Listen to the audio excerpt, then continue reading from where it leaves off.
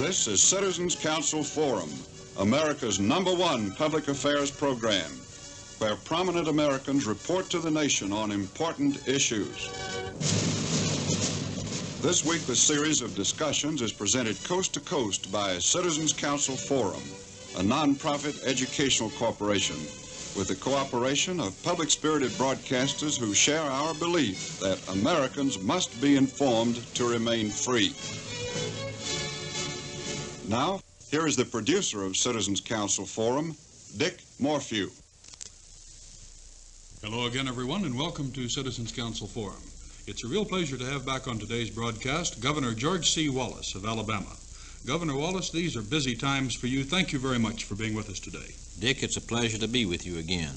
Governor Wallace, the demonstrations in Selma and other parts of the state of Alabama have been very much in the headlines recently, and I'd like to go into this subject with you again today, if we might. First, I'd like to ask you this. The demonstrations have been characterized to the nation as being over the so-called right to vote. Is this really what they're all about, in your opinion? No, that is not what they're about, because a person who wants to vote can vote in Alabama and can qualify if they can qualify under the laws of this state, and the registration laws are administered impartially and fairly, and if they are not, there is a Civil Rights Act passed in '64 that takes care of every contingency of this sort, and therefore if anyone feels aggrieved, they have a perfect right to ask the Justice Department to go into court for them, because the law provides that the federal government itself can provide all the attorneys and initiate the litigation. So this is just really not the case. Many of the people who are leading the demonstrations belong to many communist front organizations, and they are just here for the purpose of disrupting. We have an example here in Montgomery where a group of out-of-state folks who came and marched in front of the state capitol of Alabama, some local Negro citizens marched with them, but they left after a reasonable period of time, as they said they would, according to the city police. But these then stayed from 12 o'clock until 1:30 the next morning.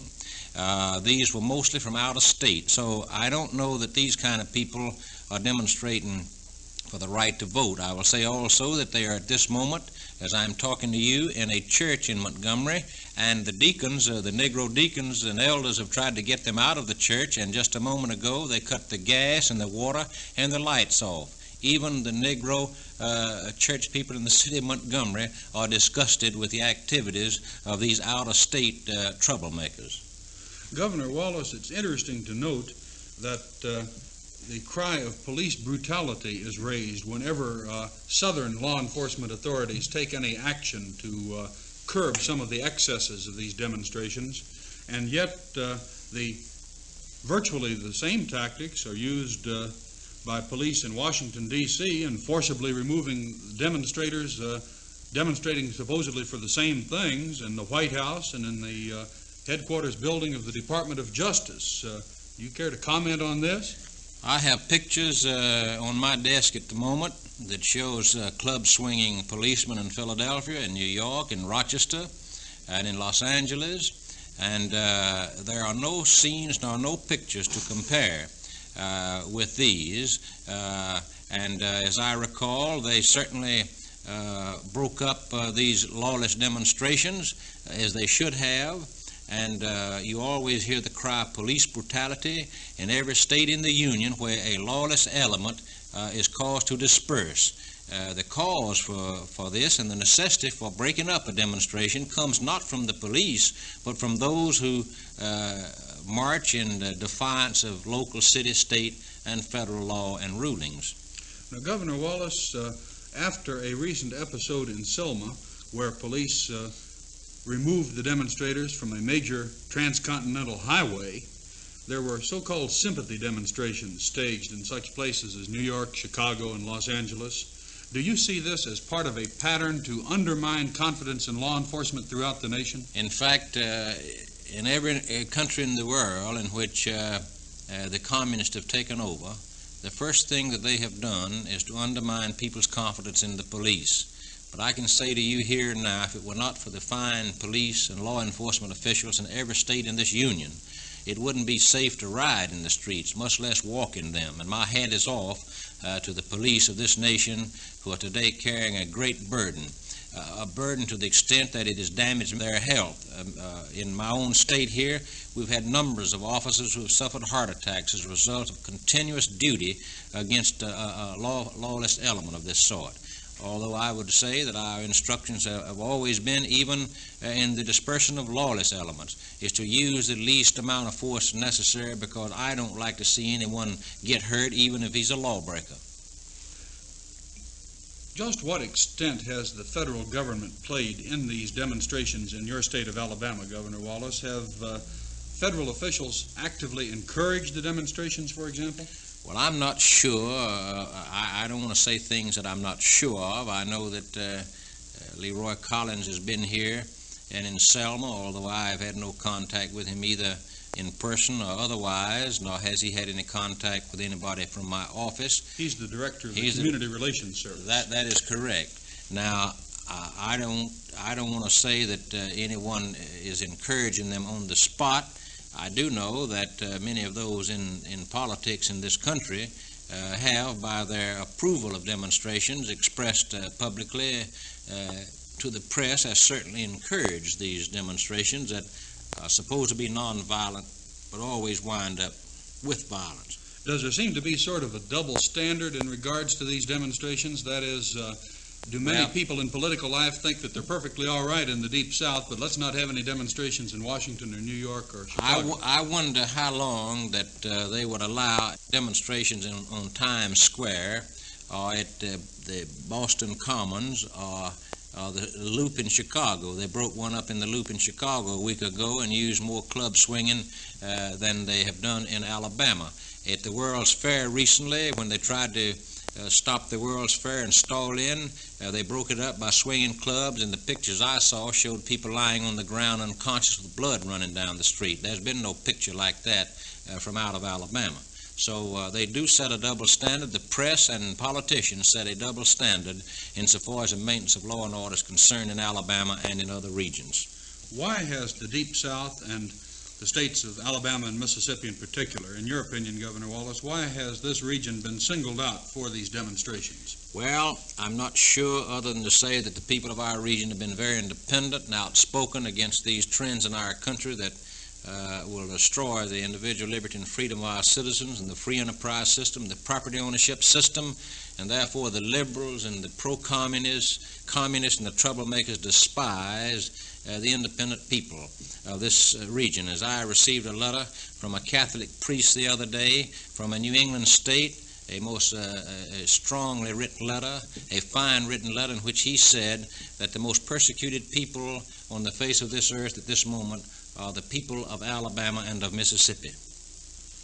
Governor Wallace, what do you suppose would be the reaction in Washington and in other levels of government if the white people of the South were to demonstrate using the same tactics and the same methods that are being used by the Negro demonstrators today? I would say that the reaction would be swift, and I would say that the reaction would be that it would be stopped in a short notice and with whatever force was necessary to stop it. And I'm glad to say that the overwhelming majority of the Negro citizens of Alabama and of Mississippi and of our own region are not engaged in these demonstrations, and they are to be commended themselves along with the restraint of the white people of our era. And I hope that restraint and patience on the part of the good Negro and white people of our region continues to last, and someday this too shall pass.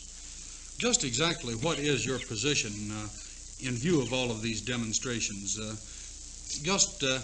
What instructions do you issue to the people under your command for dealing with demonstrations? My instructions are that at any demonstration to use no force, to hurt no one unless it is absolutely necessary, because I don't like to see anyone hurt, even though he's a law violator, if it can be prevented otherwise. And so we feel that this will be the policy of our state. We do not relish the idea of having to injure any person, regardless of his race, color, creed, religion, or national origin. What about the use of school children, children in the elementary grades, to take part in these demonstrations? Well, I think this is, of course, something that is almost unthinkable, because it endangers their lives, and It instills in them an attitude that we can disobey the law and get by with it, which is not a good attitude for children to grow up and have. And I think it's deplorable that children are used in these demonstrations. Governor Wallace, I know that during the past few years you have made quite an acquaintanceship among the people of this nation generally, not just of the South. What are you hearing from the people these days? Does it appear that the American public is understanding the underlying causes of these demonstrations? Well, of course, we have thousands of letters and telegrams, and of course we have pro and con. But I think the con, you can check it and you'll see that we hear sometime usually from the same people. But we have had a tremendous inpouring of mail and telegrams from people in every state in the Union that indicate they realize what is behind these demonstrations that are now occurring all over these United States.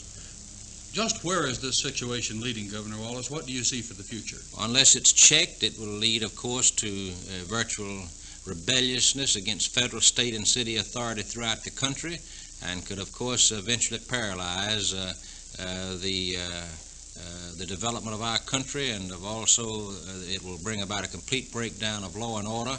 And I believe before that takes place, though, that there's going to be an awakening on the part of those in all areas of government, and they're going to put a stop to it. Governor Wallace, thank you very much for being with us. Thank you, Dave. Our guest on today's edition of Citizens Council Forum has been Governor George C. Wallace of Alabama. This special program has come to you from Montgomery, Alabama.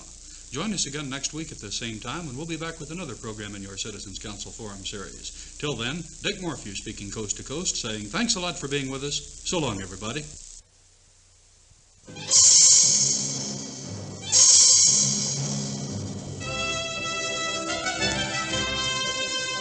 Citizens Council Forum is dedicated to the preservation of our American tradition of freedom. If you agree that individual liberty and constitutional government must be preserved, if you want to do something positive and worthwhile to help protect our freedom, then we want to hear from you. Just write to Citizens Council, Jackson, Mississippi. We'll be happy to send you, without obligation, literature showing how you can help. Address your card or letter to Citizens Council, Jackson, Mississippi.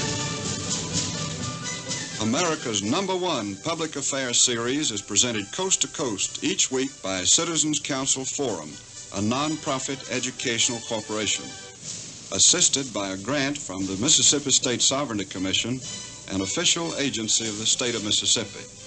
Join us next week for another informative discussion, and remind your friends to tune in. It's time to take a stand.